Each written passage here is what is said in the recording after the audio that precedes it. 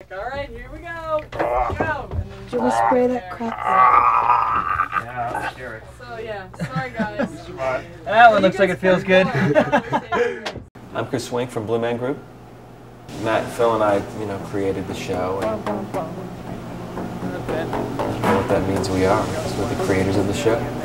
And then at the end, I guess all of our work starts with this idea that from the day we are aware that there's a culture larger than ourselves, we begin that process of acculturation, which is really the process of building a mask for ourselves. I mean, the question is, are we putting a mask over when we put on the blue character? Are we really peeling this off?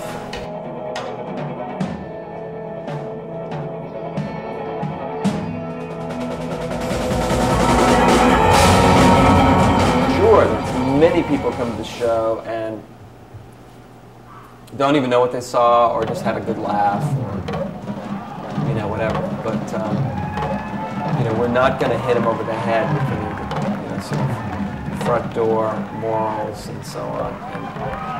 And we're not going to shy away from the comedic elements, which we think are very important. I mean, that's the trickster. That's the satirist.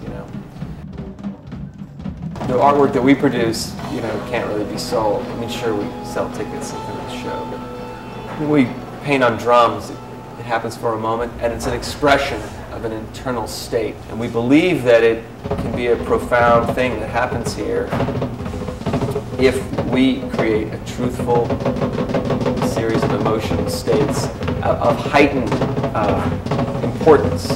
We remind people the importance of actually gathering together in person, and kind of creating something special for no good reason.